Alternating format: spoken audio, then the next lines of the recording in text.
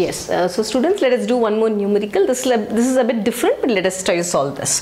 Now, in this particular sum, they've given me radius of an iron atom, right? R is given to me 1.42 angstroms. Careful. They said it has a rock salt structure. Okay, what is rock salt? This is your normal table salt. Yeah, table salt NaCl. If it is this particular table salt in the crystalline form, right? In your crystalline form, when it is in crystalline form, the natural this one, then we call it as table salt. Sorry, we call it as rock salt. Your crystalline form, then we call it as rock salt. Done. Right.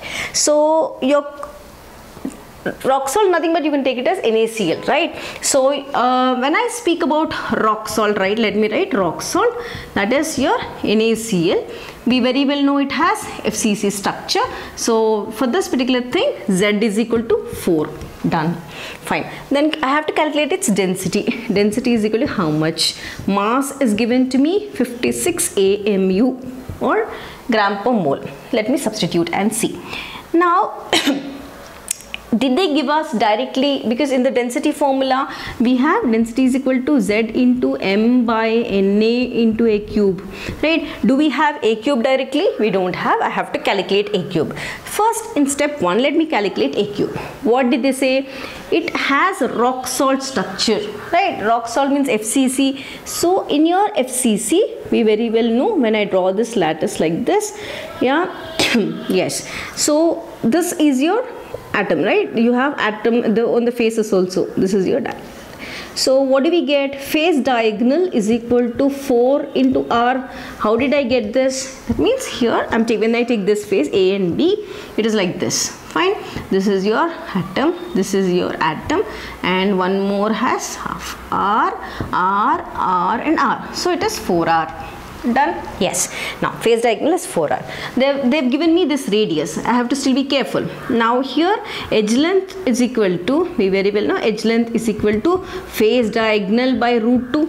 We've already done this n number of times. Now substitute this. Edge length is A. Now face diagonal is 4 into R. What is R? 1.42 angstroms divided by root 2. Okay, yes. Now when I solve this, I get an answer of 4.02 angstroms. What is 4.02 angstrom equal to centimeter? Because I have to convert everything in centimeter. It is equal to 4.02 into 10 raised to the power of -8 centimeter. Correct? Now I have got a value of A. Substitute in this formula.